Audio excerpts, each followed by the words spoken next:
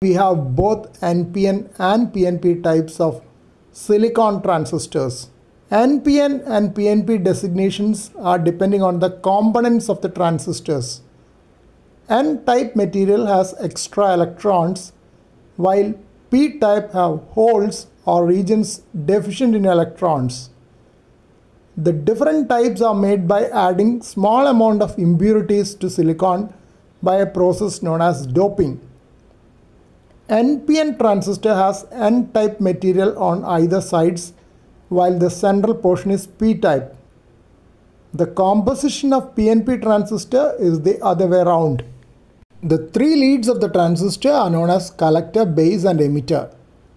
Base is almost analogous to the control grid in the vacuum tubes of yesteryears. Current gain or amplification occurs in transistors between the base and collector currents with common emitter configuration. It is technically termed as hFE, which stands for hybrid parameter forward current gain common emitter. Another term is beta of the transistor. It is measured by dividing the collector current by the base current in a common emitter configuration. Most digital multimeters have an option to check the hFE of transistors.